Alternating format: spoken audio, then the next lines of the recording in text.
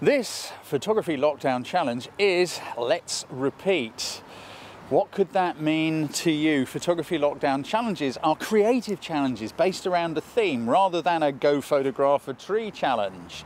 If you'd like to find out more and join in with these challenges and stretch your creativity, please click the little thing popping out up there right now. So repeat, how could you interpret repeat? There are many ways. Now obviously repeating patterns, they can make some great pictures. And they are all around us, particularly in a city. There's a great repeating pattern going on over here to my right. Look at the architecture going on here.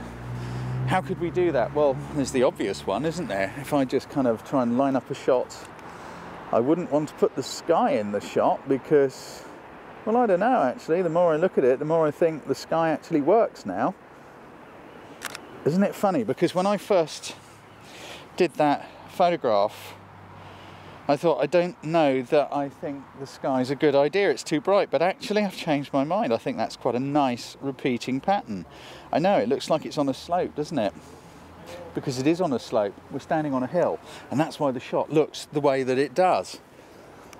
If I was to straighten it up a bit, let's say make it level with the hill,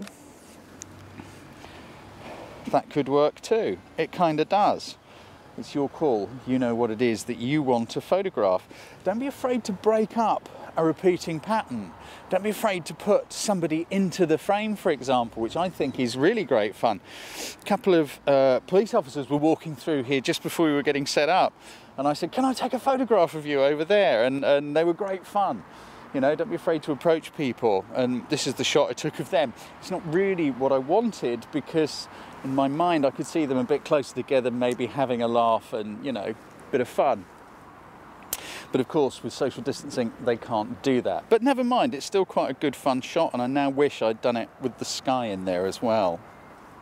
There are repeating patterns all over the place, particularly in a city. I mean, there's a great one up there on the side of that building looking through those trees. I really like the greys and the blacks and the whites and the windows. How could we do that? To do it, I've got to change my lens. So let's go over here and do a very quick lens change because I'm going to need a longer one. Got the 55 to 200 on there. Let's have a look through here. I'll put my video on. You can see a little bit more of what I'm thinking. So, get my exposure right because it was too dark.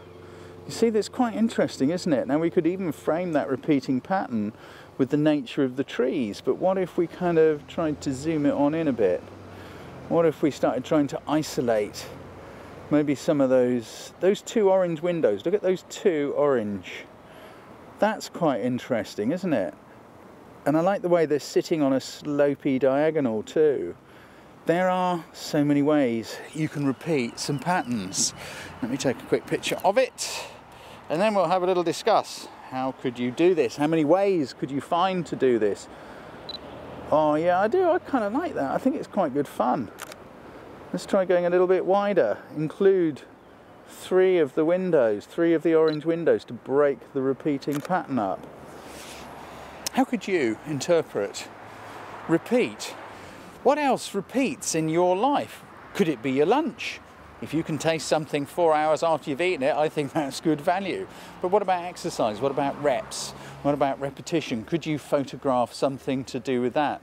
There are many ways, and how could you interpret repeat?